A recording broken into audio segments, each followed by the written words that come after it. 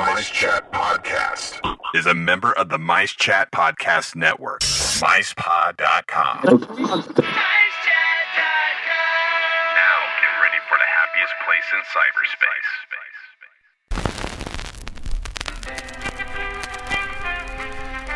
This is a MiceChat.com production. Magic the tragic. MiceChat brings a different look at Disney and the theme park industry. Get ready for the happiest podcast in cyberspace. MiceChat.com podcast. Let's chat.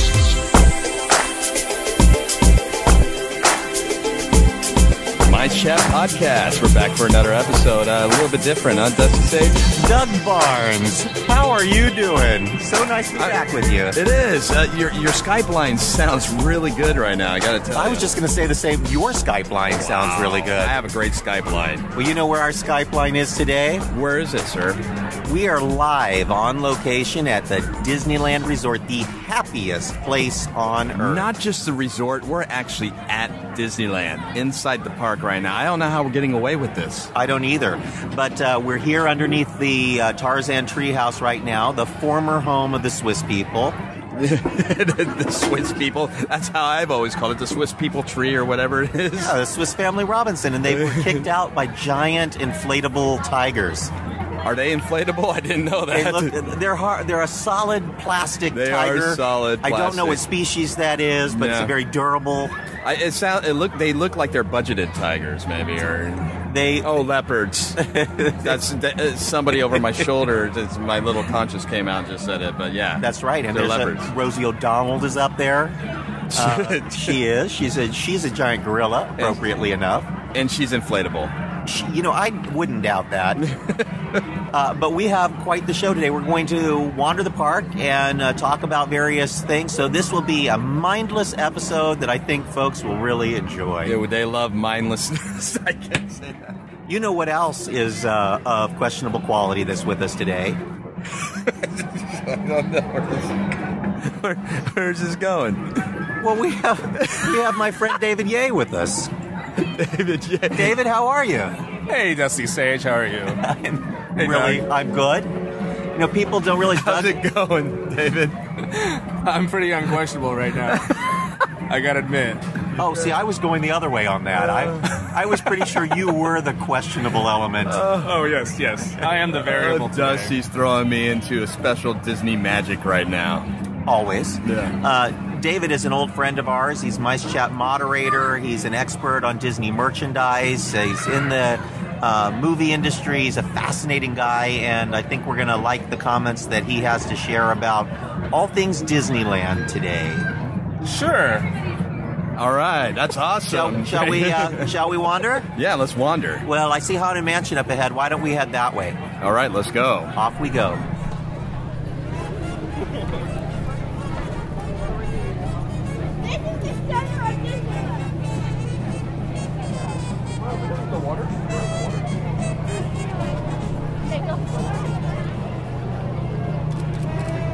Man, we've been wandering for quite a while. It is a long, long walk across New Orleans Square. Hey, look, there's Colby Radigan. He's a longtime MiceChat reader. Hey, Colby! Hey, guys, how's it going? Well, it's good. What are you up to, Colby? Nothing much, just at Disneyland and working on my newest model right now. What model are you working on? Despicable Me, Minion Mayhem at Universal Studios Hollywood. That's really cool. Folks on the line might not realize Colby is a young reader of MiceChat, and as long as we've known him, he's been building models of his favorite theme park rides, and he's gotten pretty well known. In fact, I understand that because of the model that you took to one of the MiceChat events, Garner Holt offered you a tour of his facility. Yeah, that was an amazing tour we got with Garner Holt and Bill Butler, and everything with theme parks in the future is going to be incredible right now. Can you tell us any secrets? Nope, I'm under lock and key. Oh my goodness. But what was it like going out there? It was amazing. It's the magic shop out there, like a kid in a candy store. It's amazing to see all the animatronics being made and all the set pieces for the mine ride right now. Wow, the mine ride at Knott's Berry Farm. Yeah. They have all of the stuff out there at the shop. Yeah. That would make sense. Doug, you've been out there. Yeah, I just went out there just a few days ago. Checked it out, and there's plenty of mine train stuff going on there. It looks really, really cool. There's over 120 characters that they're putting into the new mine ride. Oh my gosh, I knew it was going to be a lot like the log ride, but that's just tremendous. Yeah, it's huge. It's twice as many figures that they're putting in. And yeah, it's really busy over there, isn't it, Colby?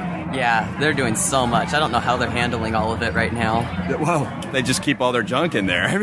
There's so much stuff going on in there that, they tend to just work around it. They just keep on putting more stuff, but they find space. They find a way to do it. That's what makes them so wonderful. They're able to do so much at one time. Well, just yesterday, the day before we're recording this podcast, Garner Holt won the TIA Lifetime Achievement Award.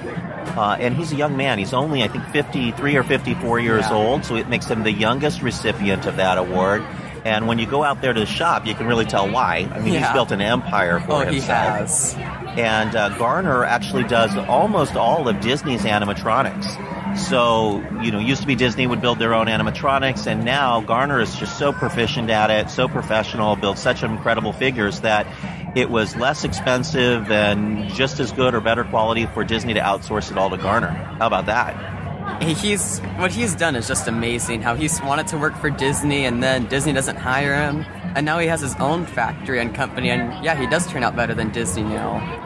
And he was about your age, I think, when he first started getting going in the theme park business. He started building haunted attractions in local malls. Yeah. And here you are about the same age, and you're building models. And a lot of your models are really detailed, Colby. It's amazing stuff. You. So where are we going to see you in 10 years? Well, I'd like to go to Walt Disney Imagineering right now, but we'll see where the future takes me. Could be anywhere right now, Universal or Garner Holt. There's a lot of incredible work being done by all sorts of theme parks, and we know that you're going to be somewhere big, Colby. So, remember us when you're big and huge, and we're still doing this podcast because we'd like to see more of you. So good luck, Colby. Good to see you. What ride are you off to do now? Big Thunder. Big Thunder. Have you been on it yet? Yeah, it's amazing. What did you think of the big surprise? I hope they can keep it up and make it work every time. Well, I got news for you. It only works about half the time. So, for those of you on the line, Big Thunder has a spectacular new finale that we won't give too much away on, but it's an explosive finish to the ride that is always needed, and it only works about half the time. So hopefully, good luck. Yeah, hopefully you'll all be able to see it out there. And if not, I'm sure that Doug will probably be having some sort of a live ride-through or something. I mean, it's what you do for a living. Yeah, sure. I live ride-throughs with Doug. Live going cheap. That's my new show I'm making. Live ride-throughs with Doug. David, have you been on the new Thunder Mountain? Yeah, I've been on it twice, and it's pretty awesome because it was something I wasn't expecting, and I was lucky enough to see it work both times, so it was great. Yeah, we went for a preview, and the night we went, it worked over and over again. We just kept riding over and over. There was no one else in line. It was like 20 people, and we just kept riding it. Every single time, it surprised me just how perfect this was. A lot of technology in there that you wouldn't expect to find. The very next morning we rode, and it didn't work once. So, I mean, there's other stuff in there, and it's still a good ending, but without the big surprise that I can't tell you all, that is so amazing that it's just killing me that I can't tell you. So maybe I can tell. No, I can't tell them. No, don't tell them. But it's not a Yeti. It's not a Yeti. It might be a Yeti. It's not a Yeti. Oh, darn, I was trying to fake them out. It would make sense if it was the Yeti that it wouldn't work. That's another story. That's not in this park. No, it's not. This is a full-day park, though. This is a full-day park. Oh. Well, thank you, Colby. It was nice to see you. Nice seeing you, Have fun in the park. Yeah, you too. Bye-bye. Bye.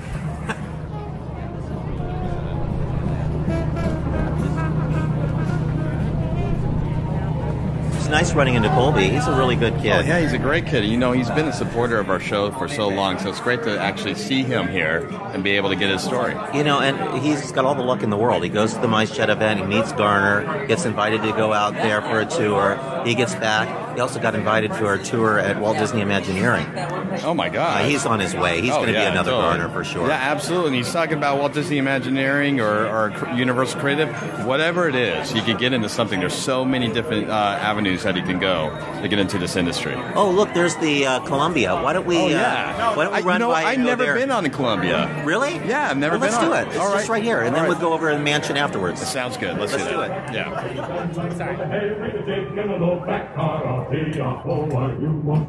I love this. This is a awesome. great ride. This is fantastic. Like I said, I've been on Mark Twain. I've never had the chance to ride a Columbia. This is like a great opportunity for me.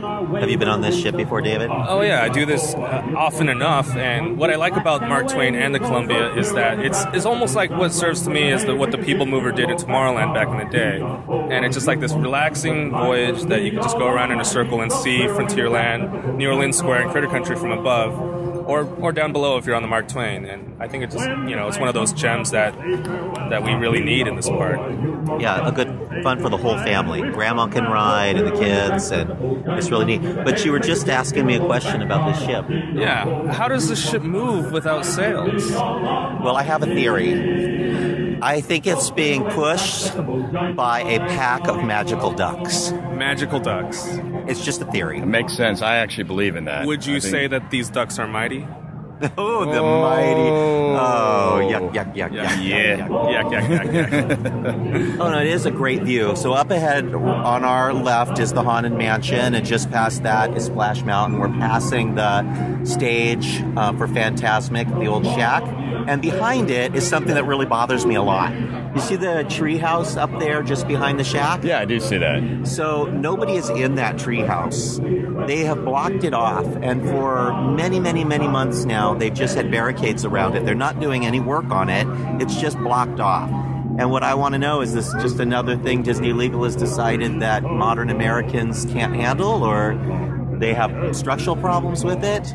I can imagine that maybe there's something structurally going on, because, I mean, we are climbing this big old tree that's right off of the shore over here, known as Tarzan. So, did you just say Tarzan?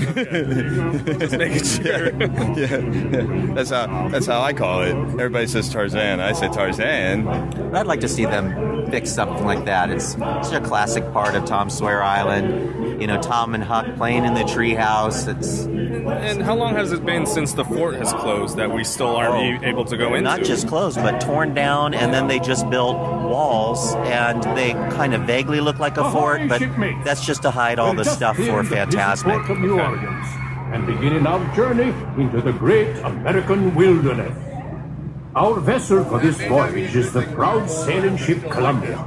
The first Have you ever been downstairs here, David? I've been downstairs, and it's really cool because it's kind of like a little museum attraction in itself. And even though it's not totally accurate, it's really cool it's almost was as cool as the Swiss Family Treehouse back in the day. You see how different people lived, other than you. We live in houses and apartments here, and living in a treehouse, living in a boat, it's a very different thing that we don't see very often. And I thought, Doug, you've never been on this ship, so never we should been go on. see it. Yeah, no, I'm always interested in seeing Disney tradition happening here. So let's go down into the bowels of the ship. I feel like I could hit my head on this thing.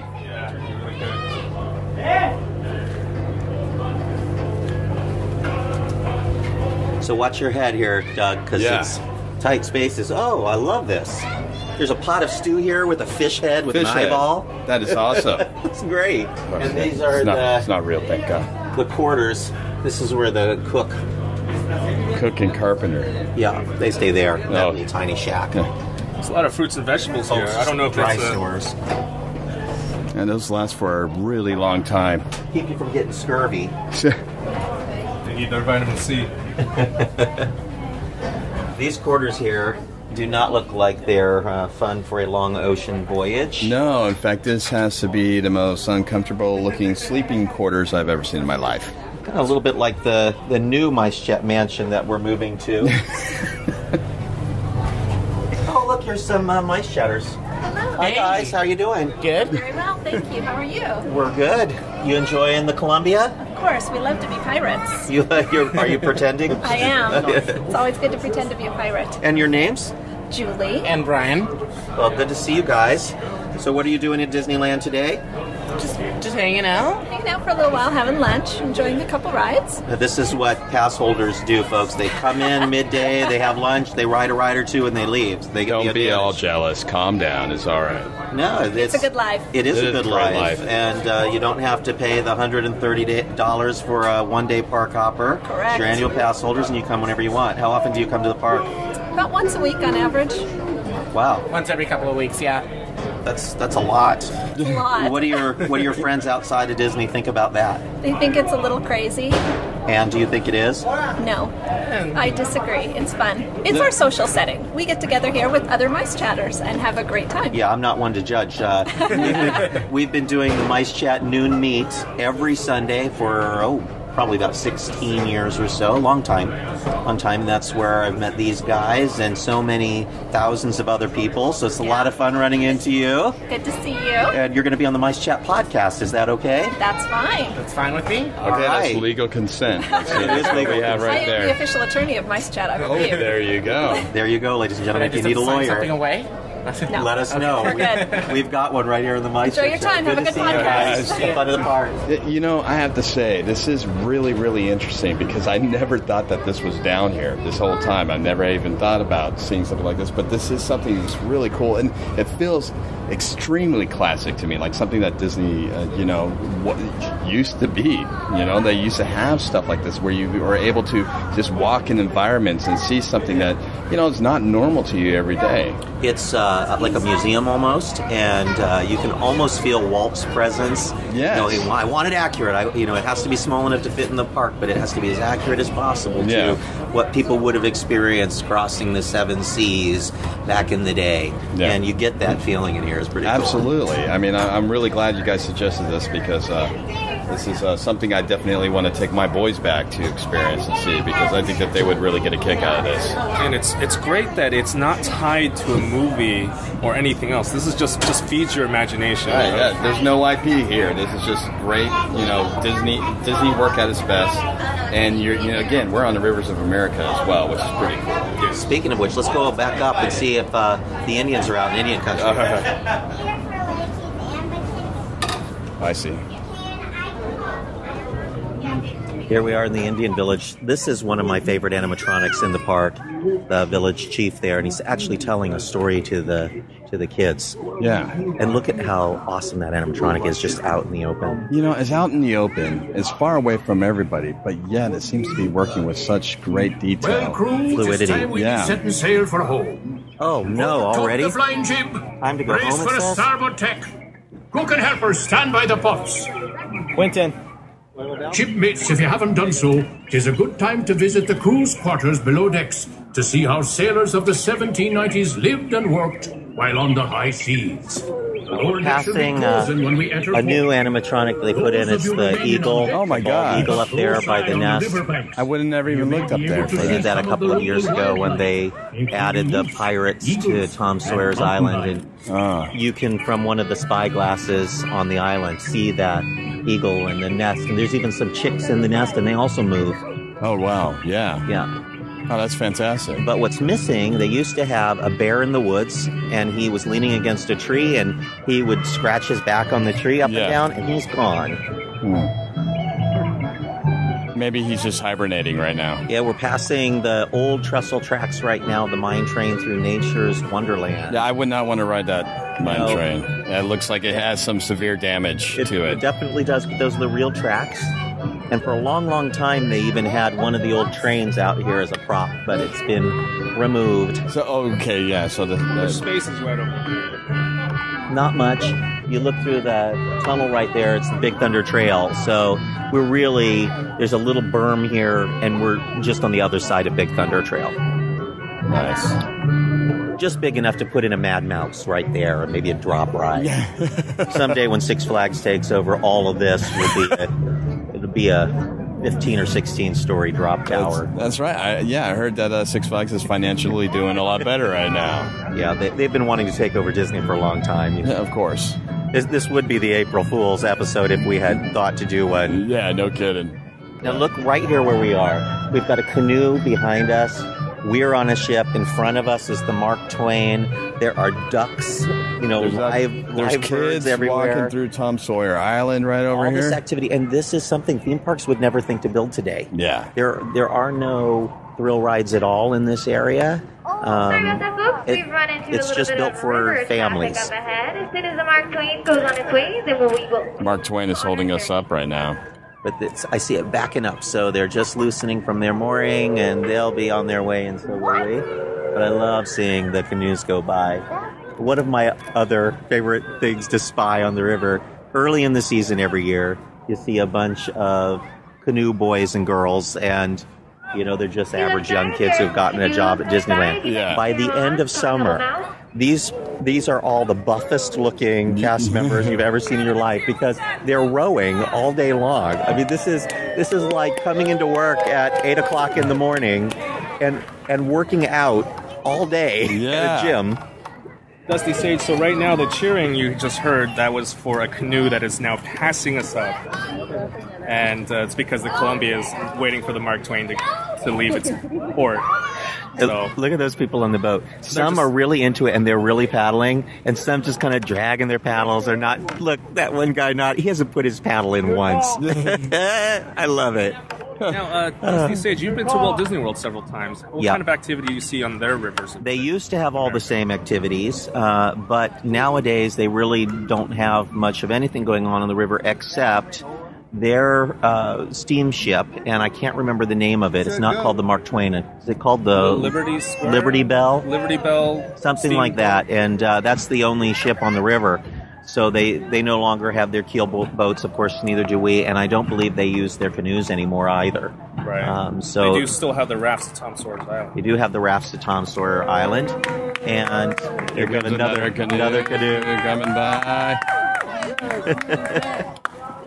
We're waving, of course, down to the people in the canoes, and if they wave back, they'll lose their paddles. So it's always worth waving. You never know. You might see something special. They just ran into that family of ducks, and there's 1, 2, 3, 4, 5 little tiny baby ducklings, little itty bitty tiny baby ducklings. Yep. So cute. Of course, David's got his camera out to take pictures. David's an amazing photographer, and he's got a camera with him that looks like a telescope. Yeah.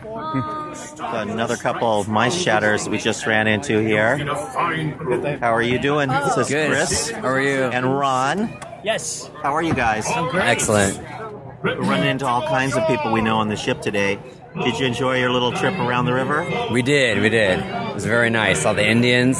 So even though this isn't a thrill ride, you still like doing this kind of stuff? Well, especially on a day like today, the sun is out. It's really nice. It's relaxing. It kind of just gives you a chance to sit down, watch everything else. And we were just talking about how these kinds of attractions don't get built anymore. When was the last time a theme park built an experience like this? Just a slow-moving boat ride around a giant river.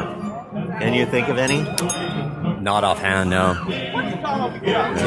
It's a product of its time, but I think these are the kinds of experiences that make Disneyland really different.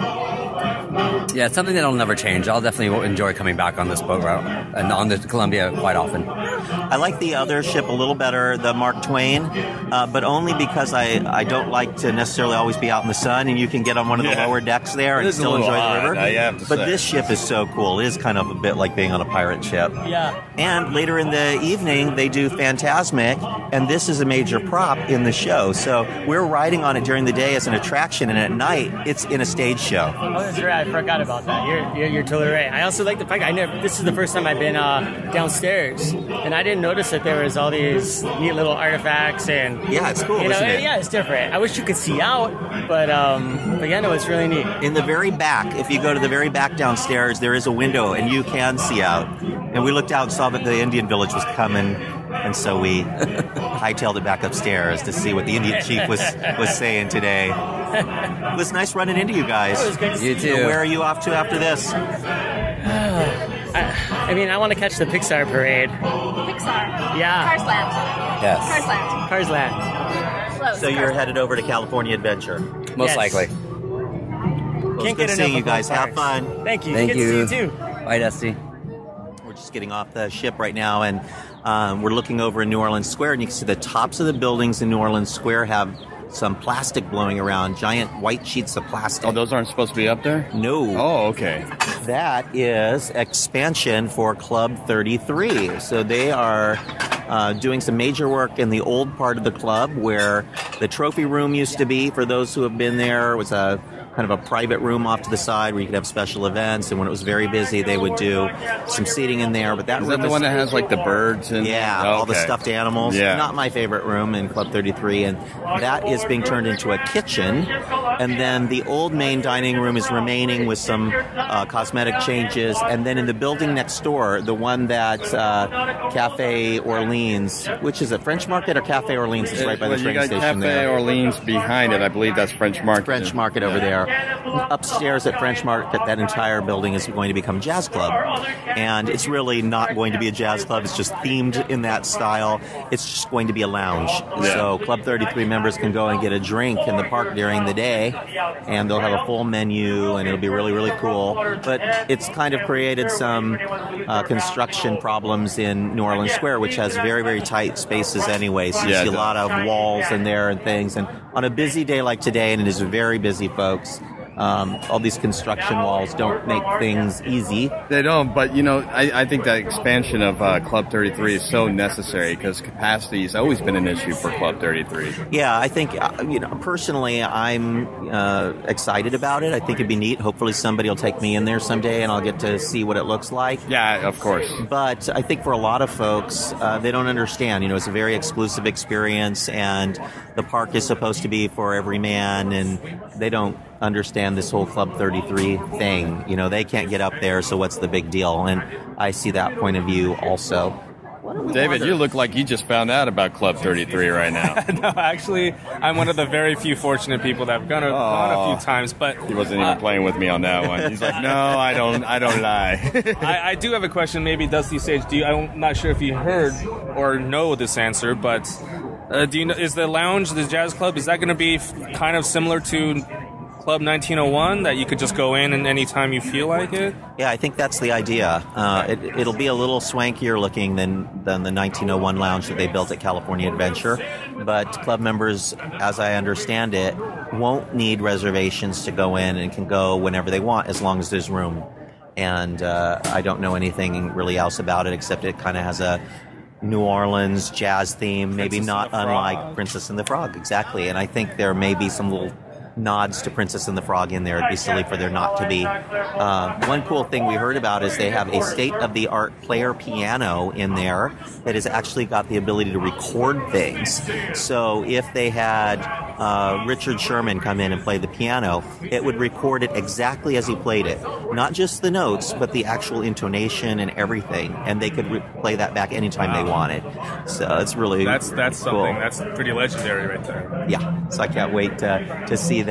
So out there in MiceChat land, if you have a hookup for Club 33, be sure to offer Doug and David and I a little taste of the new club when it opens. Yeah, because David, you need to go there. It's been years, so yeah. David said he's paying for drinks all around. Scotch Mist.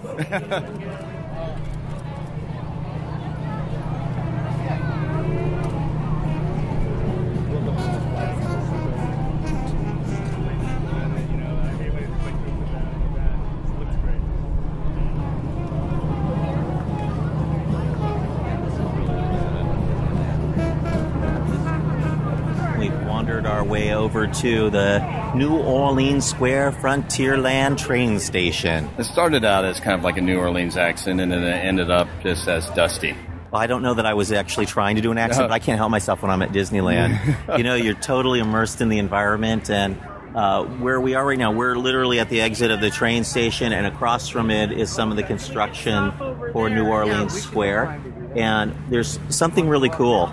They have these giant scrims up around the building where the construction is, but they have printed what the building looks like on those scrims. So when you're looking at the balcony there, it almost looks like the balcony is really there. Yeah, isn't that wonderful? Effect. The only way that I can really tell is because of the wind. Yeah, when the wind came through, you could see it move a little bit. I didn't even notice that. Yeah, right? Yeah. Isn't that nuts? I love these little touches, and that's an expensive thing to do, very expensive. Yeah. But it's a long-term construction project, so it's worth it to Disney to do. But it's those little things that show they really do care about the guests. Yeah, so here's the thing. You always have to expand, right? Disney said himself, Walt Disney said that it's never going to be finished. It's always going to continue to grow, and you have to continue to change things. But the best way to do it is to make people think that the magic is still there, that nothing has changed, even though it's changing right in front of your eyes. This is a great magic trick, really. Oh, it's wonderful. And I wonder what resolution that picture had to have been for them to blow it up that size. Big. It's literally the size of the second half of the building. You know what I actually think? Because lately in this themed entertainment world now, what's happening is there's all this projection mapping.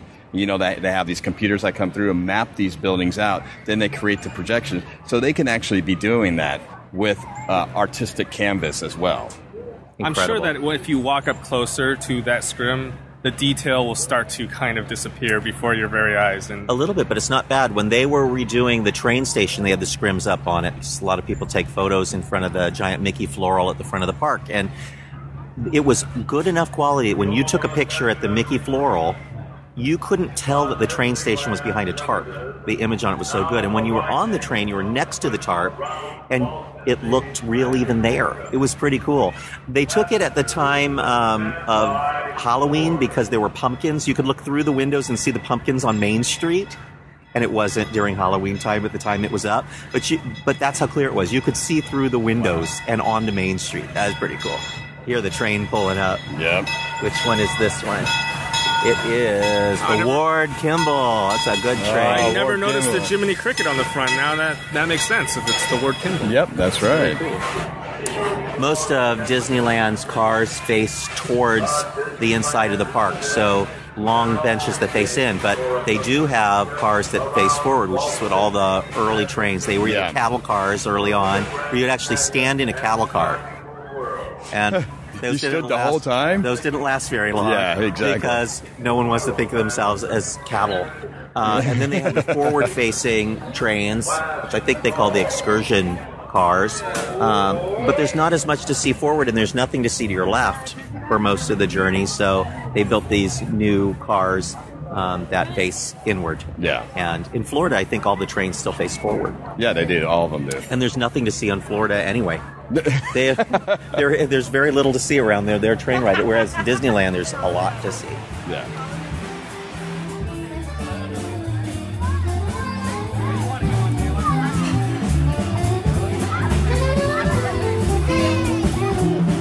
This is something I love about Disneyland. Live music everywhere. Main Street, New Orleans Square.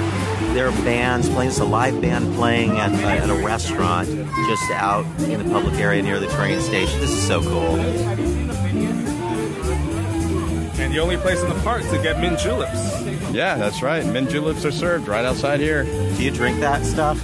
Occasionally. It's a little sweet. It tastes like mouthwash to me. It's very sweet mouthwash. That's mint. That's why it does. I don't drink them because I just don't need to. I'm not a mint guy anyway, so. I think a mint julep is supposed to have booze in it. Yeah, but this is Disneyland. There's no such thing as booze unless you're at Club 33, which we don't know much about. No, we're not allowed to talk about that. Okay.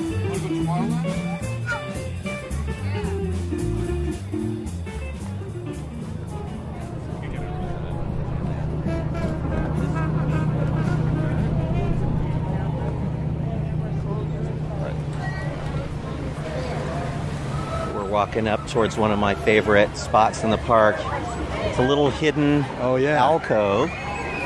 We're just behind the, I think they call it the Harbor Galley here, across from the Haunted Mansion. There's a little bridge that goes over the flume for Splash Mountain. Splash Mountain. And it's not the main walkway, it's set back behind that. Yeah, so, I see the drop in the distance here. Yeah. And then, but I look right below me, and there's logs coming out right from under the bridge. Yep, and just to our right is the Mark Twain going by. That's the horn that we all just heard just a second ago. Really cool. It's an incredibly tranquil spot. The park is packed today. We're the only ones on this walk. No, this is great. It's nice awesome? and cool right over here. And you can smell the chlorine from Splash Mountain. I love it, right? That's one of my favorite smells. It reminds me of Pirates of the Caribbean. Yeah, all the water rides at Disney. Yeah, a little bit musty water with chlorine. Disney park water is the greatest freaking thing to smell, man. It just brings you back to your childhood. But don't drink it. Yeah, don't drink it. No, please. don't drink it. No drinking. It's green. I'll tell you what we're going to do. I'm going to fill a bottle with Splash Mountain water, and we'll sell it to the highest bidder right here on the show today. Or, and then when you get it, you can open it up and just smell it, like, how they do in Spaceballs with the cans of air, do with the water. If you walk forward just a little ways with me, there's something I want to show you up here. It's really cool. The other neat thing about this area is it's so heavily forested and plants and ferns and things. You feel like you're out in nature. Yeah. And then you take a few steps away and you're right back where all the people are. Yeah. But the people come down, they're dropping like literally right now under us. And then they come out over here and you can see them flopping out right there. They are. You can hear them. And they're screaming and they're wet. And you see them. Oh, I love this. Oh, they're coming all the way around. And you see them, and they're all shaking. And they're going through. And then we go back to where they exit to go back into the cave. Yep. Isn't that great? I love it. Well, this is absolutely one of my favorite rides anyway. I could ride Splash Mountain 20 times a day at Disneyland and feel like I'm completely satisfied. Of course, if I get 20 rides, that's a really good day, right? It is. Or a really cold day. Yeah, it could be. Can really lament the fact that they're not building huge attractions like this at Disneyland anymore. Splash Mountain is quite old now. It's about 1989. It was one of Tony Baxter's big attractions that he headed. And it was the one that he did really before Indiana Jones, which I considered the very last of those big attractions for They Disneyland. did Indy, I think, for the 40th anniversary. Yeah, in 1995. Was it the 35th anniversary or the 40th? 40th. It's the 40th. So for the 40th anniversary, and we're coming up on the 60th anniversary next summer. And they haven't built a major e-ticket at Disneyland in 20 years. 20 years. That's a sad state of affairs. That is kind of sad. But you know what the great thing is that we still have Splash Mountain today. We still have Indiana Jones today. We still have Star Tours and now Thunder Mountain again with us. So we do have these great big attractions. But it would be nice to add one more giant weapon to the arsenal here. I think they always need to add something. For a long time, they tried to build a major e-ticket at least once every 5 years. And something big to draw people back. And they haven't been doing that. Of course, California Adventure needs a lot of work and attention, well, so I'm sure that's where all the money went. Yeah, all the money's been going to California Adventure. And, I think we can agree that it was worth it the second California Adventure, what they did in 2.0. Yeah, all that money they spent for Cars Land at Buena Vista Street was definitely worth it. And really, California Adventure is still the park that does need more help with. I know that Disneyland's Tomorrowland is probably the one that suffers the most right now. But at the same time, California Adventure is still not quite complete as far as a complete day. It has a lot to do throughout the day, but I feel like they could add just a little bit more, like another biggie the amount of rides that they have. So since they don't really have a big Pirates of the Caribbean or Haunted Mansion type thing, I know they added Little Mermaid, but that's kind of more of a Fantasyland type attraction with the with the seashells and everything. Yeah. So they really do need another anchor somewhere, like in Hollywoodland or Paradise Pier. Even I know, even though they have two great rides with Midway Mania and California Screamin', but it'd be nice to get that one more big, wow. Yeah, I feel like Bugs Land and Paradise Pier both have the rides that are mostly throwaways. Yeah, and Hollywoodland is really short on attractions to begin with. Maybe the Hollywood Backlight is the next thing. Oh, I think Paradise Pier is the messiest land for them. It doesn't feel like a Disney area to me. I'd love to see them do something a little more detailed and more themed type attractions. That roller coaster, as much as everybody loves the roller coaster, it's just a big unthemed roller coaster. Yeah. And Disney parks shouldn't have attractions like that. Well, I believe that there is a theming to it. I believe it's the Paradise Pier. It is of the lunar parks back in the days, and it's supposed to reckon back to the 20s. It's supposed to be a Woody, but it's a steel coaster. But it's a steel coaster, so it's kind of hard to sell the idea of it being a giant wooded coaster when it's just an extremely smooth steel coaster with a loop. Well, don't forget, the reason they picked that theme is because it was something cheap to build. And the same is true. Eisner had a budget for it. That's right. The same was true of Dinoland at Animal Kingdom. And they spent all their money. They needed something cheaper to build, so they built Dinoland. That way they could just plunk carnival rides down and theme it to a roadside carnival. But I think that's a cheap out of a theme, and I'd love to see them use that land. It's a massive amount of land, and they could do something really spectacular. I know they don't want to give up the lagoon because World of Color is a huge, huge hit. But I think that one of these days we'll see them get ambitious and use that land for something really And I think good. part of the failure, or I mean not really the failure, but some of the drawbacks of having a hotel bump up right against the theme park is that you don't have the land to build something big anymore, you can't right expand in that area. on that border. You know, all of the Disneyland's greatest attractions exist outside the berm, and we just get in line inside the park, but we ride it on the outside. They create the berm. Yeah, that's what they do. Exactly, and nothing in California Adventure exists outside of that perimeter. Everything is inside, taking up space. Yeah. What a great observation. Yeah. That is. But maybe that's why Cars Land is so good and so magical.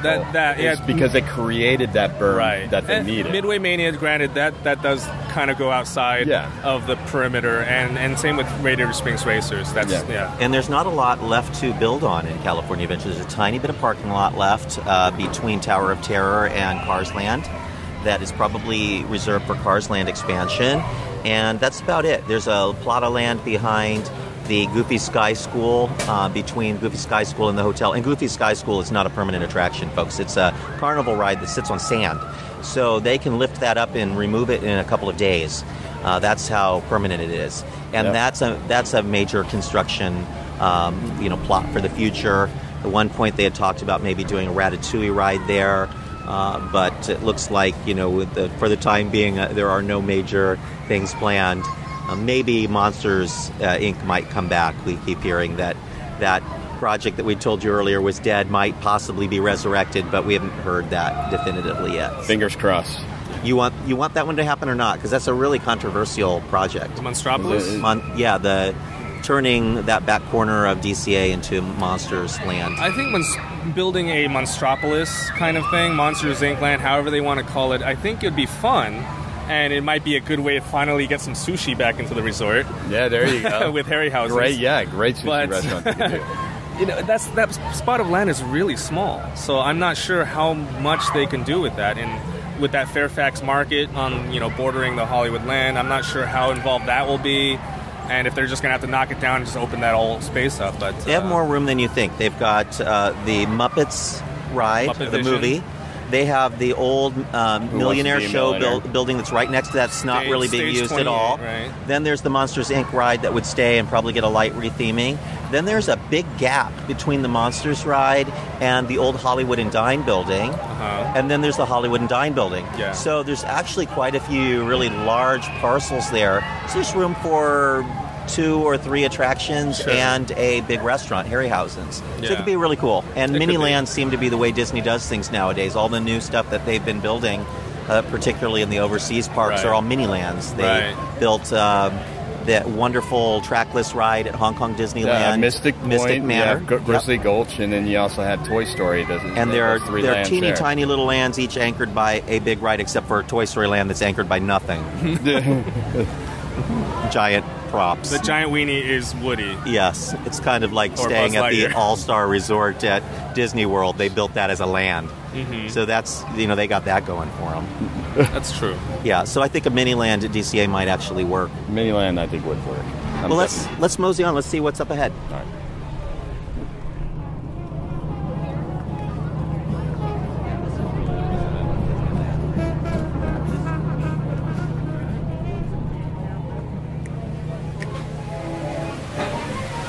So we've moseyed back into the corner of the park. Literally, we're at the dead end. Wait. Listen.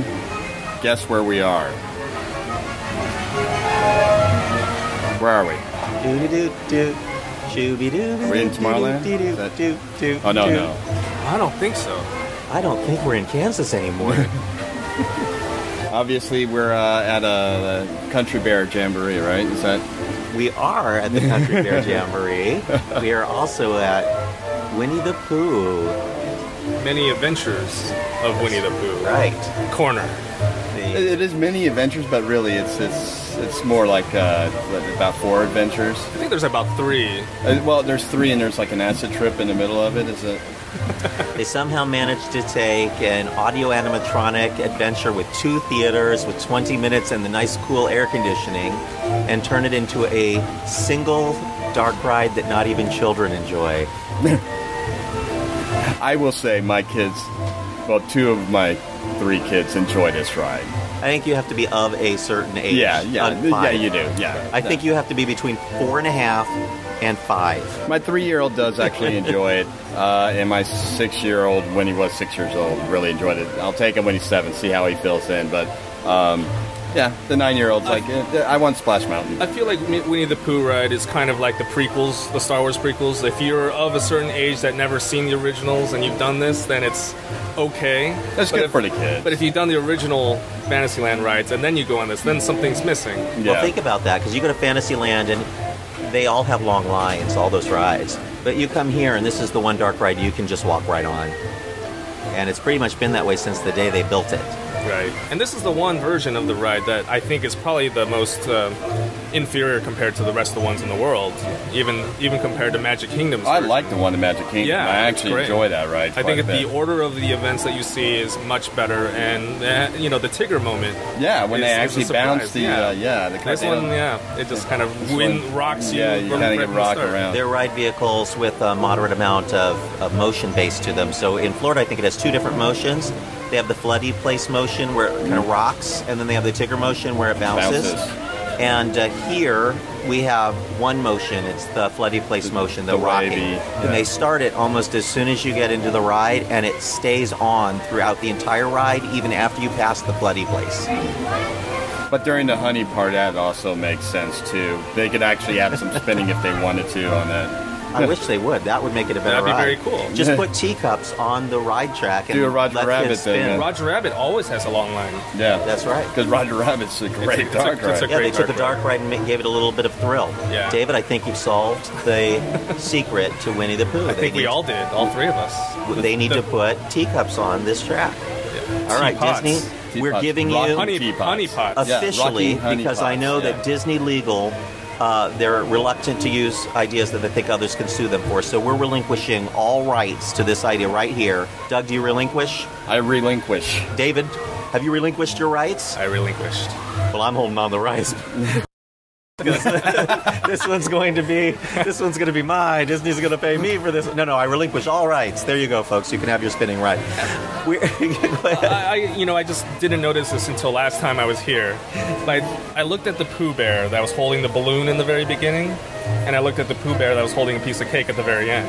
They're the same figure. Same exact figure. He's holding it. He's holding his right hand up, and then we'll go on it, watch it again next time you ride it, and tell me if you don't think that those are the same exact figures. That is cheap. And then he eats the honey twice in the Heffalumps and Woozles Nightmare, and then when you come out of it, he's still eating the honey in the same figure. There are a couple of cool things about this ride. One is there's a tribute to the Country Bears in there that's pretty cool. And remember the talking bus of, what was it, Larry, Buck, and Melvin? That sounds right. And the heads that were above the doors as you exited the theater, and they would talk during the show, and they were funny.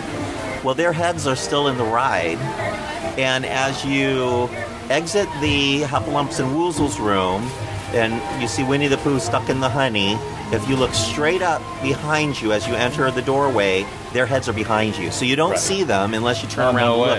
And their heads are still up there. I did not know that. Yeah, it's an awesome tribute to them. Actually, I think, I hate to disagree with you. I think it's an okay tribute, but it's a kind of it's one that you're not really paying them tribute. You're keeping it hidden.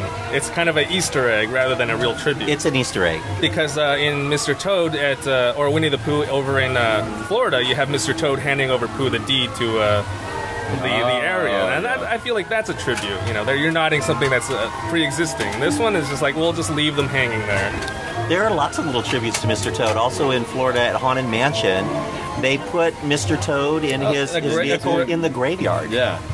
So that's a kind of a nice tribute. And we all know where he went. Yeah, straight to hell. Straight to hell. That's right. It's very warm there. And it's warm in the attraction above hell here at Disneyland, which is Alice in Wonderland because all the heat rises. So there's another neat thing. We're standing right by where there's a waterfall, and this waterfall was not built for Winnie the Pooh. The waterfall at the far end, just as you're exiting the show building in your vehicle, if you look, you'll see there's water running, and if you stand by the little fence, you see there's a really strangely hidden waterfall. Why would they have spent all that money to build this water feature? Well, it was there in the days of the Country Bear Jamboree, and this was a little area you could sit over here, and it was a nice spot to hang out. And those were the kind of little details that Disney used to build in the park. So it's a wooded area with lots of ferns and a really beautiful little trickling waterfall. I love it. Great hidden gem. I didn't even know this was here. No, it feels good. It feels one nice. of my favorite cool. little hideaway spots. And the water runs all the way underneath the walkway where we are here, and then reemerges over by the attractions. So in the queue, you see there's a little stream running through, and it's all fed by this waterfall. Oh, nice. It's Pooh's Splash Mountain. It is. Well, Pooh's Splash Hill. We are also right over here by the exit of Splash Mountain. Winnie the Pooh's in a dead-end area. And I've often thought, since I was young, that it was strange that this was like a cul-de-sac in the park, because everything else was pretty free-flowing through the park right up until they built Mickey's Toontown, and that's also a dead end.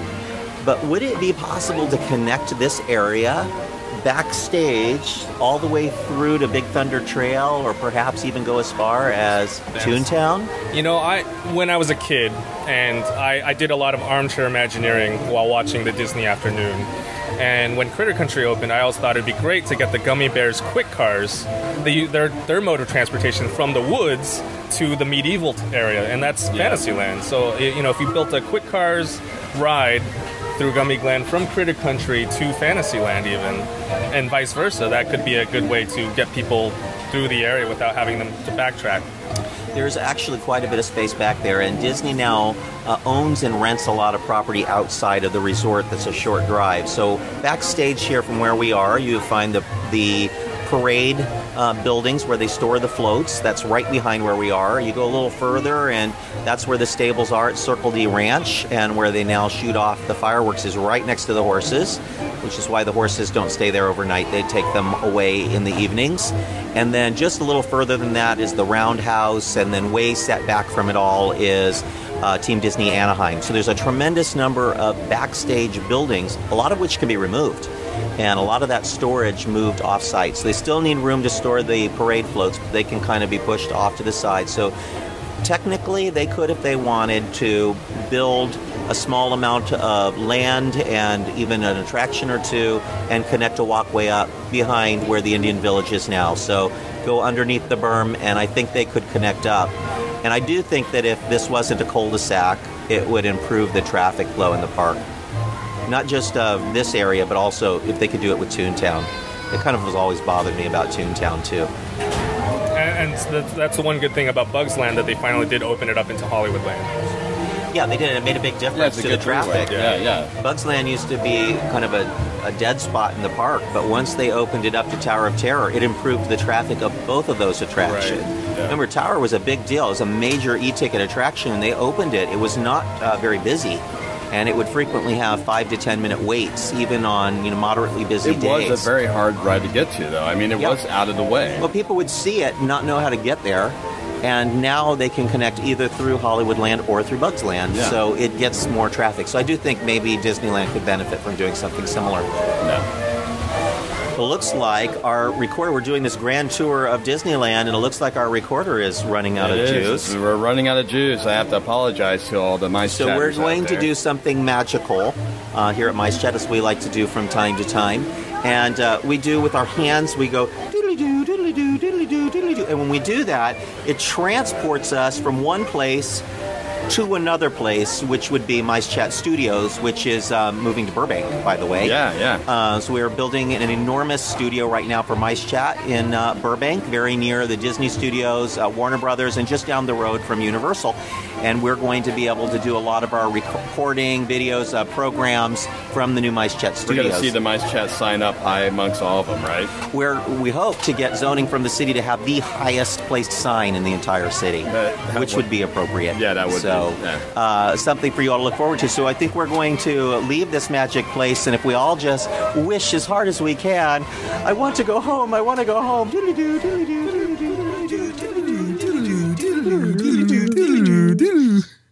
Oh, I think we're here. We're in the MiceChat studio. Did we all make it? Okay, Doug, are you there? I'm here in the studio. David, did you transport? Yeah, I think I left my shoe though, but I'm here. It's, you know what? It's always good to have one shoe because then people always ask you that question over and over again. You know when you're driving down the freeway and you see that one shoe at the side of the road? Yeah. Don't you ever wonder what happened? No, I never. Oh. No, I actually just think that somebody lost a shoe. What do they do with losing a shoe on the freeway? And what about those shoes that are hanging from the power lines? Well, that's something else entirely. Okay, I won't go there. We get on shoes. David lost a shoe. Well, I hope that my fault. I hope there are no tacks that we left on the floor because, this is the new MiceChat studio, and it's still being Imagineered a little bit. The Imagineers have been working on it around the clock for about 5 years, and they should be just about done with it. I mean, the studio is pretty much ready to rock and roll. This is our first broadcast from the new studios, and I think I'm really proud of it. There's a lot of AstroTurf and fake flowers and little hillsides. It really is amazing. Dwarves and things. It's really awesome, and hopefully we'll be able to post some pictures for y'all soon of our awesome new studios here at the MiceChat Podcast. And also for our MicePod members, they'll be able to use the resources of this studio as well. It's pretty cool, isn't it, guys? Very cool. I'm amazed. And I'm really excited to see how the lighting package looks at night on the new studios. But I've been promised that it's really good, that the LEDs, they burn bright and colorful, and they don't use a lot of power. So we'll have to get you all more information on that very soon. But let's pick up where we left off. I mean, this has been a really fun show so far. We've toured through the parks, but we've got almost an entire podcast worth of information already, and we only covered a tiny sliver of the park. It was like our listeners are just walking through the park with us, which is what we were doing, walking through the park and just seeing what caught our fancy and talking about it. And it's a different sort of show for us, but I really enjoyed it. What about you guys? It was really fun. I have to agree with you there, Dusty Sage, that and Doug. It was, there's something special about actually being there and having things come to your mind while you're there. It's, I'm kind of repeating myself, and it's always just fun to be there. And you know what's really great about it too is getting a chance to see all the MiceChat readers and MiceChat podcast listeners there, and it's really cool just walking the park and all of a sudden they see us recording. They know that this is MiceChat. Really, really cool stuff. Yeah, it was nice to be able to get some of them on the show. I mean, these folks that support us every single day, we post the content, and we've got the podcasts coming out from the MicePod. We're posting one almost every single day now. And these folks are the ones that are supporting us and making all that possible. And so great to be able to get them on the show. So we'll have to plan on doing a follow-up real soon. We still haven't touched any of Fantasyland or Tomorrowland or Main Street USA or Adventureland. There's a lot for us still to cover in the park, and then you can always head over to California Adventure and get a drink and see what we sound like drunk. Like they always try that someday. Yeah, like they always say, tip of the Matterhorn. That's right. Okay, so I'd like to circle back on something that we were talking about earlier, and we were over at Splash Mountain and talking about attractions and things, and it had popped into my head about the article that David just wrote for MiceChat about the number of attractions at the Disneyland Resort versus the Walt Disney World Resort. And the premise of that article is the Walt Disney Resort has 4 theme parks. So obviously it must have more rides than the Disneyland Resort. And David took a look at that. And David, what did you find? Well, I do want to clarify you. It's not just the attractions I'm looking at. I am really going into the nitty gritty and just kind of going off of how many rides they have versus how many rides Disneyland has, and that's 2 parks to 4. And I was pretty amazed with what I came up with. And this is only going off of official websites and maps and stuff like that. I'm not making anything up. And this is just a kind of accounting exercise. And I did it like a number of times just to make sure the numbers were correct. And I was pretty amazed. But what did you find? Well, first, let me ask you, Dusty Sage, how many rides do you think Walt Disney World should have more rides in Disneyland? Well, it should, because each one of the parks, I'd say the Magic Kingdom should have about as many attractions as Disneyland, and California Adventure should have about as many. I'm going to switch that to rides because you weren't counting attractions. Correct. Let me find out from you. What would be considered an attraction that you didn't count? Would that be like meet and greets or the movie attractions? What about Tough to Be a Bug? Is that a ride or an attraction? That's an attraction. Anything where you just sit and sit in a theater, that is an attraction, and that includes walkthroughs, exhibits, art galleries, showcases, circle visions. And, this was kind of a hard one. And Carousel of Progress, I counted that as a ride because it does move. It is a carousel. It's like a merry-go-round that you just go very slowly, and you are seeing a show during it. But, it's kind of like a Spaceship Earth kind of thing, but just a different ride format. So you really kind of threw a bone to Walt Disney World and counted that. Yes. So I'm going to guess that Magic Kingdom would be very similar to Disneyland in the number of rides. Okay. Epcot and DCA should be very similar in the number of rides.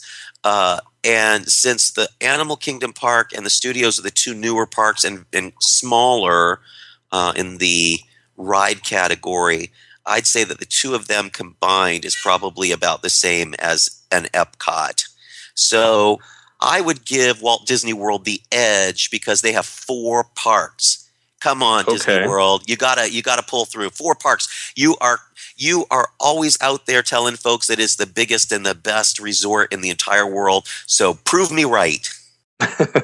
And I would like to know exactly what Doug is thinking too. What I can say is that I know that Disneyland definitely has more rides than Magic Kingdom, because after walking through Magic Kingdom, I keep on thinking, man, Disneyland must have more rides. So I'm going to give the edge to Disneyland there. I also think that that California Adventure has more rides than the Disney Hollywood Studios and Animal Kingdom. But with Epcot, there's a lot of rides over at Epcot.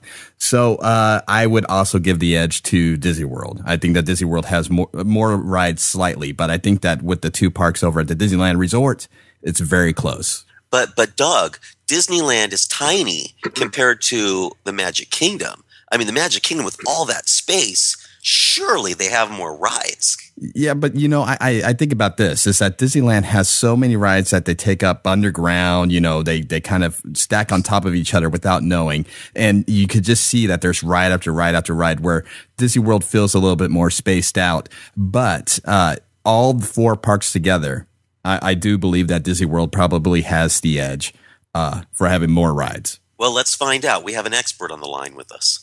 Well, Magic Kingdom has 27 rides total, and I mean, this is what I'm doing here is I'm also grouping the railroad into one ride, and I'm separating out the Main Street vehicles into each individual ride as well, since on their maps they kind of just say Main Street vehicles, and that counts as one, and I didn't think that was fair. So I separated the horse-drawn streetcar, the jitney, the fire engine, the omnibus. That gets an additional order. So that's 1, 2, 3, 4. That's about 4 rides right there. And so 27 total for Magic Kingdom. Is that as high as you thought it would be, or is that about right? I'm thinking that's really low. How many are at Disneyland?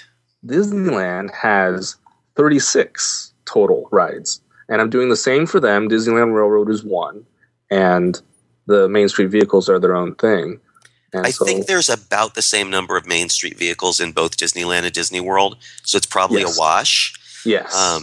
Some people may think there's more at Disneyland, and that's because they run them more often at Disneyland. But I think Disney World has just as many. So what about the other parks? I'm wondering how California Adventure compares, because if we're saying that Disney World has fewer or more attractions, then California Adventure has to pick up a lot of slack here.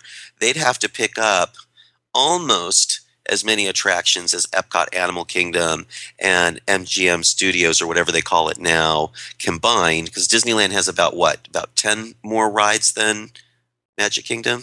Well, I guess I haven't done the overall yet. Walt Disney World total has about 50 attractions, 49 right now, because the Snow White, the Seven Dwarfs Minecart isn't officially open. But once that gets going, it'll be 50. The Disneyland Resort total has 57.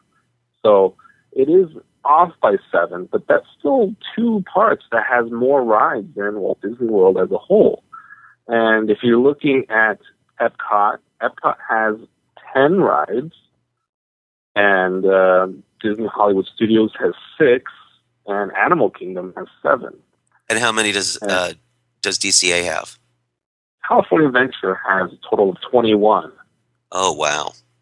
But you have to factor in, to be fair, Paradise Pier and A Bug's Land does have a few throwaway rides. So if you really add those up, the throwaway rides, maybe like 5 of them, that still says Disneyland has 57 to 50.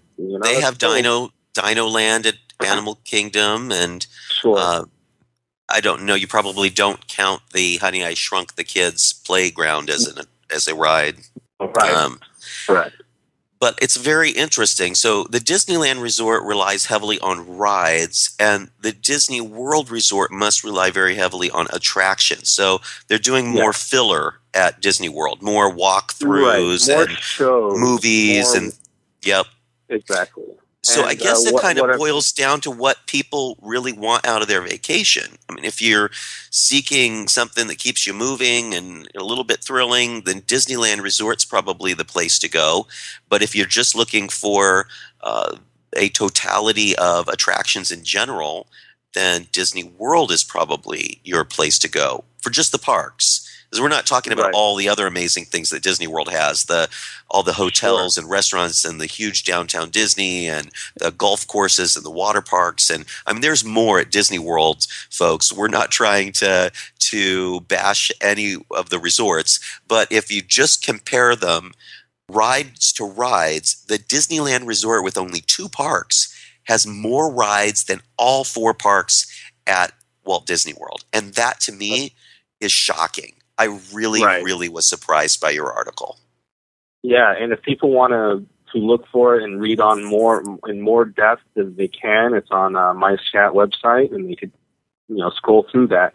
And I also made sure to star everything that's unique to Walt Disney World rides wise. So there's 23 rides that are unique to Walt Disney World, but there are 30 rides that are unique to Disneyland. So there's still, that's still there's a lot more at Disneyland ride-wise, and I'm kind of surprised why Florida, the management in Florida, doesn't try to put more in there, because I certainly would make more trips to Walt Disney World if they treated it more like Disneyland.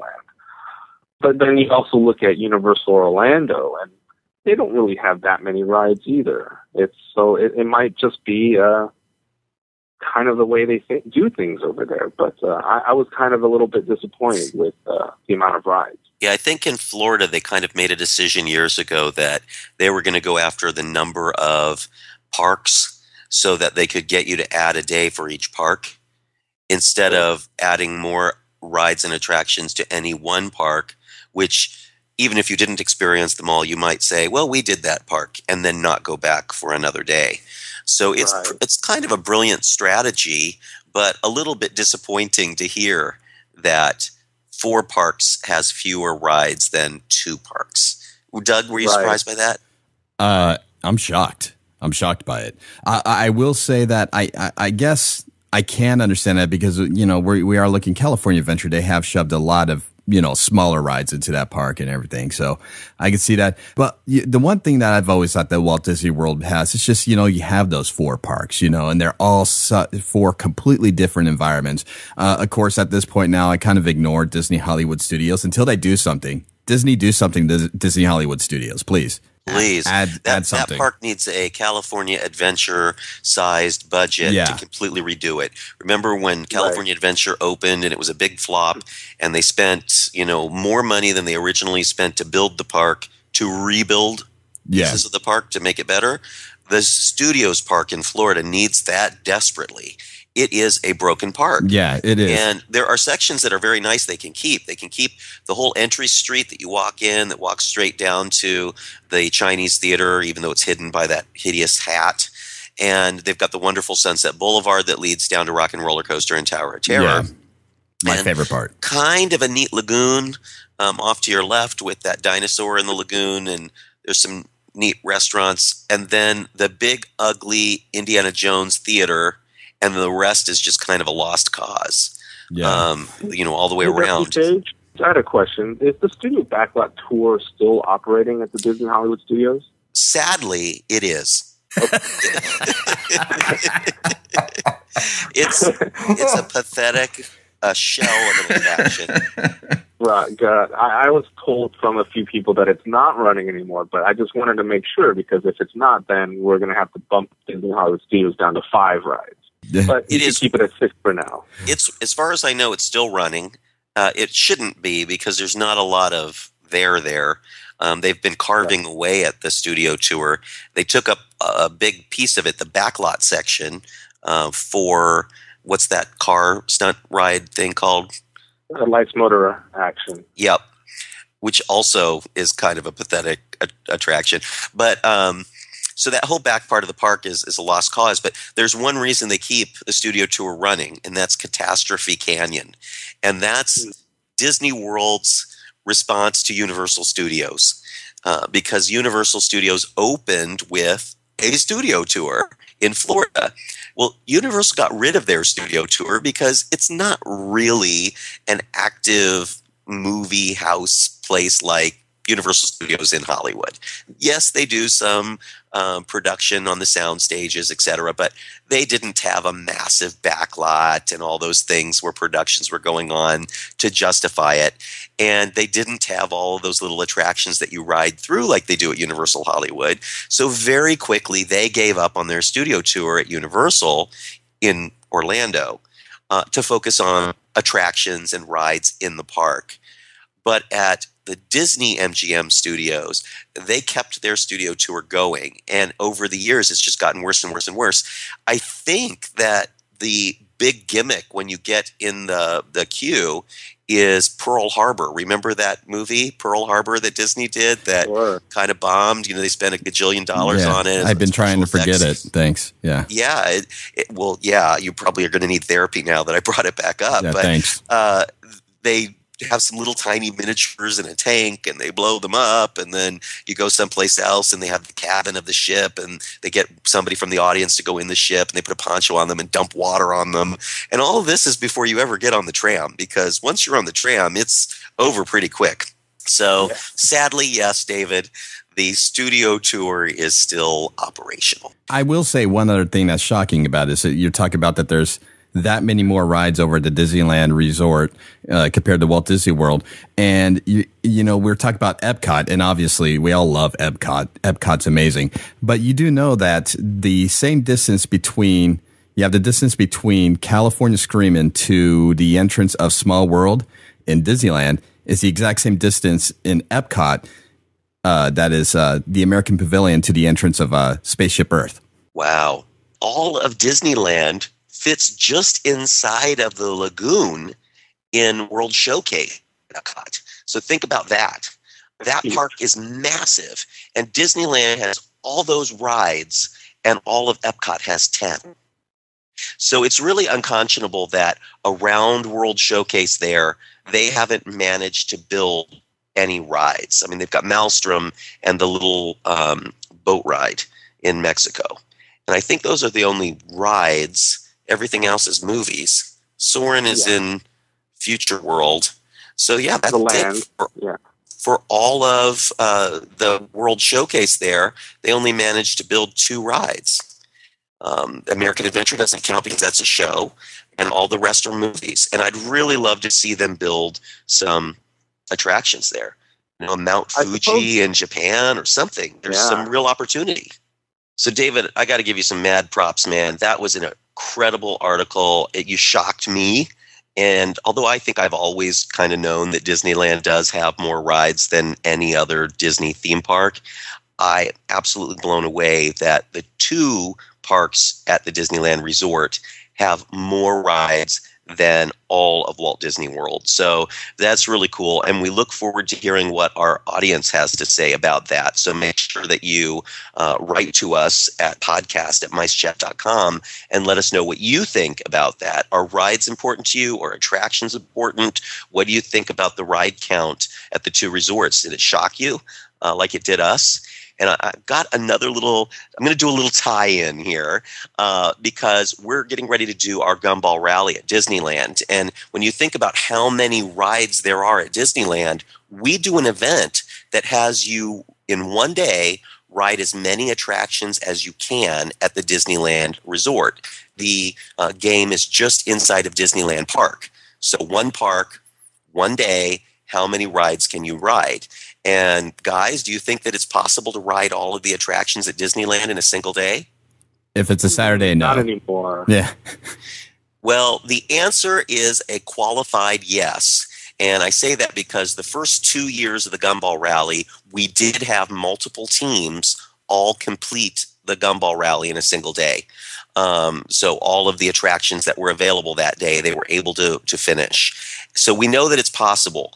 But a couple of things have changed since then. One, the parks have become much more crowded. And 2, they've changed the way that FastPass works. You used to be able to collect FastPasses all day long and then use them at any time you wanted. And now you're not able to do that anymore. You have to use the FastPass during the window that they give you, and it's 1 hour window. So if you're doing the Gumball Rally, that makes planning very, very difficult. So I don't think that it's possible to complete all the attractions at Disneyland in a single day anymore. You could probably get pretty close, but I don't think that it's really possible. This year, it's maybe a little easier because so many attractions are under refurbishment. And Pirates of the Caribbean will be closed, and Alice is closed, and the subs are closed. So there's a lot of attractions that have long lines normally that will be closed for Gumball Rally. And that's going to chop hours off of the waiting and ride time for these teams. So it'll be very interesting. And if you would like to play in the Gumball Rally, it's on May the 3rd at the Disneyland Resort, and you can find all the information about it at micechat.com/rally. And we hope that you will join us. There's only about 10 spots left open for the event. We have 500 people that can participate as we're maxed out by the venues that we use. We start the event at the ESPN Zone in downtown Disney. We end it at the Howard Johnson's Anaheim Resort just across the street from the Matterhorn. And they kind of max out at about 500 people. So that's the maximum number of people who can play. But it is absolutely amazing. And don't miss out. MiceChat.com/rally. And I hope that both David and Doug, that you all will be able to join us for the rally this year. I have a feeling that with all your mad skills on theme parks and when to go to what places, that you'd have a really good shot of winning. And then again, you might lose to a 10-year-old. That's what I'm going to do. 2 years ago, a guy from San Diego and his daughter, who was about, I think she was 13 or 14 at the time. He's middle-aged. You know, she's a teenager. They competed as a team of 2, and they won the whole thing. And at the end of the event, I asked them, so what's the secret to riding, as many attractions as you can in one day? And he said, don't stop to use the bathroom and don't eat. Wow. So that's dedication. I would recommend bringing something to eat in your backpack, like a peanut butter and jelly sandwich, and bring a bottle of water with you, and just keep the bathroom breaks to a minimum. Make it something on the way. Yeah. No pooping. That's right. I'm going to do that on the 24-hour day. I'm not going to go with that. Yeah, good. Try good. the 24-hour day. Yeah. Those are Good so luck. insane. But we're going to start wrapping things up here as we have a lot of stuff to tell you all. And most importantly, we want to hear from you. So if you'd like to leave us a message, you can do so on MiceChat.com, where we've posted this podcast. Or you can write us at podcast@micechat.com.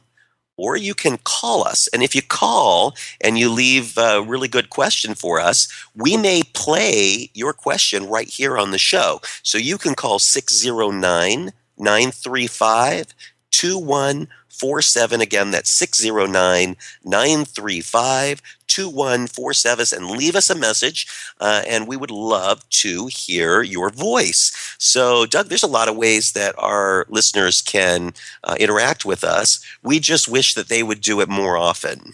Absolutely. And if you guys, you got to join this, because you guys have been listening this whole time and you've been hearing all these multi-tones of voices going on, ups and downs. Hey, that's podcast magic. You should be a part of that. That's right. And all it costs you is the low fee of nothing. We provide these shows to you for free because we love doing it. So every time you listen, you save a fairy. And I really mean Tinkerbell and not Fishbulb.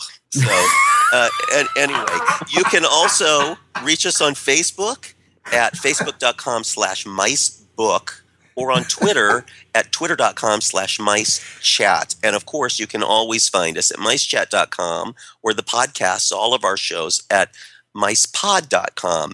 But Doug, you've got a really stellar podcast of your own that's on the Mice Pod, and why don't you give us a plug on what's the latest on the season pass? Yeah, I totally actually forgot to plug the season pass. Thanks for reminding me. Well, you're welcome. The Season Pass Podcast over at seasonpasspodcast.com is a part of the Mice Pod over at micechat.com.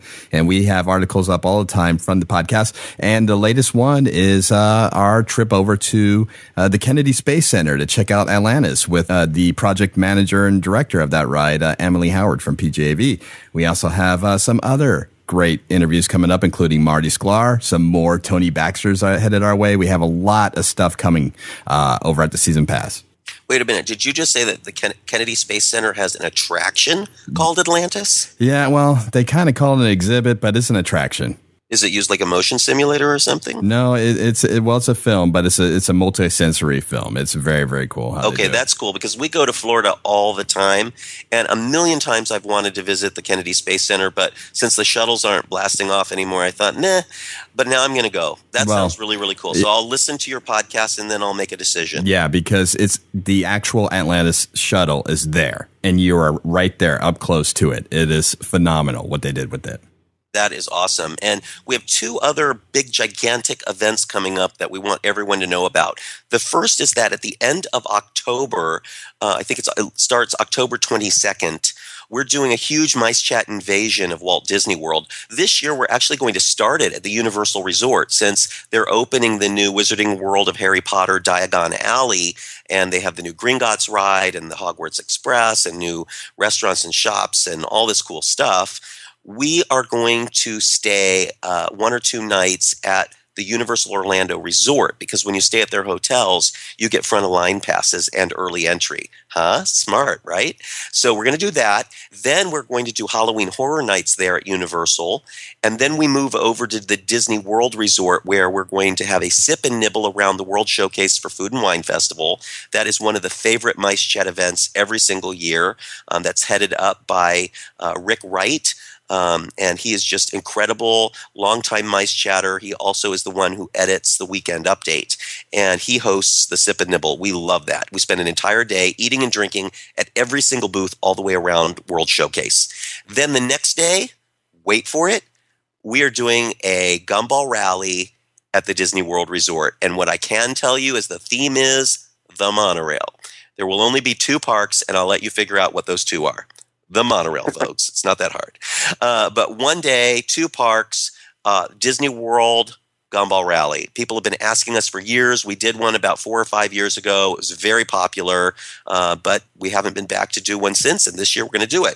Then we also are going to, those of you who book through Fairy Godmother Travel, MiceChat's official travel partner, not only will she make sure that you're in a room near where all the other Mice Chatters are, she is going to comp you in to La Nuba, which is the Cirque du Soleil show in downtown Disney. And I've never seen that show.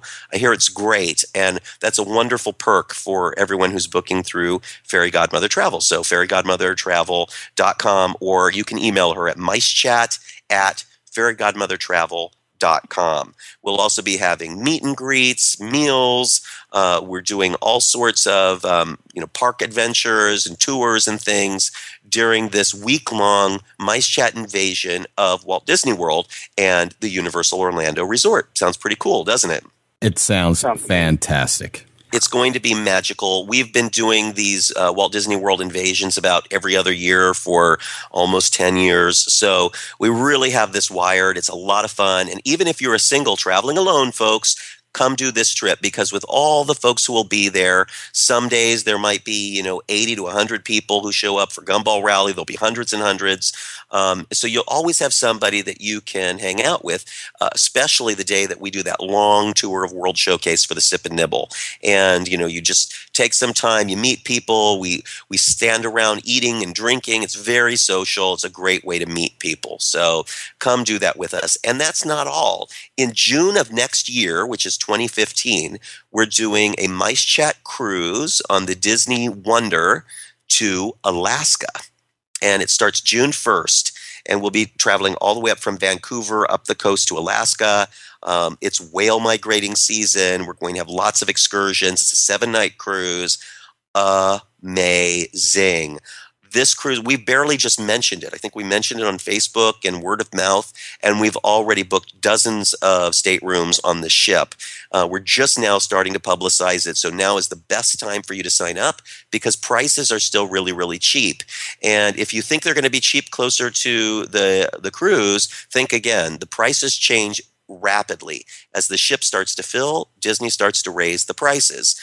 This coming June, we're going to the Mediterranean, and with Bob Gurr and the Mice Chatters for a week-long adventure, followed by a trip to Disneyland Paris. And while we'd love for you to join us, and there are still cabins available, Disney has raised the prices so high that it's just not reasonable anymore. So those of us who booked early a year ago, we all got great deals. It was from $1,500 per person. That's a great, great deal.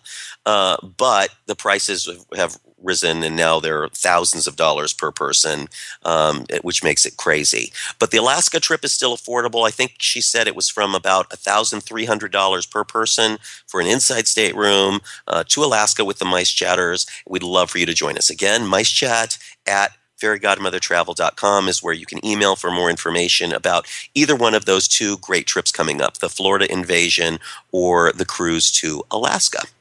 So, guys, David, do you have anything that you'd like to promote here at the end of the show? No, actually not right now. I just have that article that you guys have, and hopefully I'll write some more in the future.